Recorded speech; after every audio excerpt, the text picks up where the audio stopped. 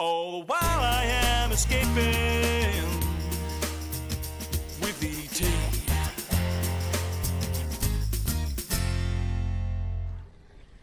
We're up at Southwest Rocks today and having a bit of a fish. Got my mates Tony and Ryan over the back all the way from Fiji.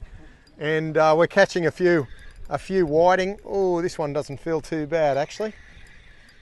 And we're going to use these whiting for baits actually. So there he is, the fighting whiting.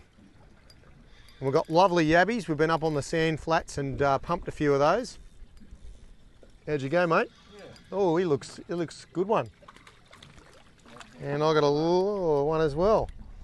But they're really gobbling down the baits. We've got tiny little gamakatsu hooks, the worm hooks, which are fantastic for this sort of stuff.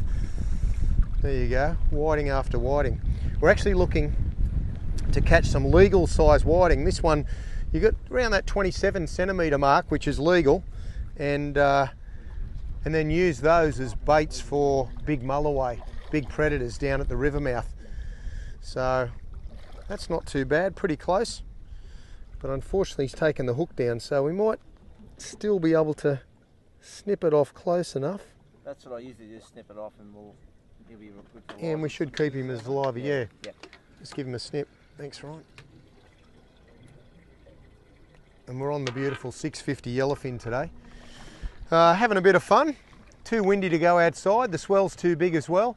And the bar's just not going to cater for us to go out there unless we want to be swimming.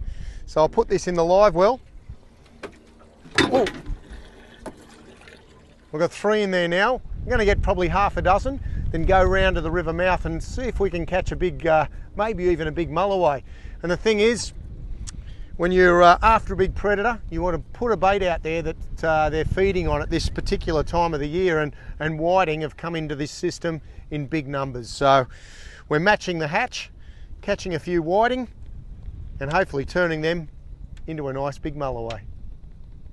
I hope you enjoyed my fishing video. If you did, make sure you like it and comment below. If you're new to this channel, subscribe and tell a friend, and make sure you press the notification bell so you're notified of our next video.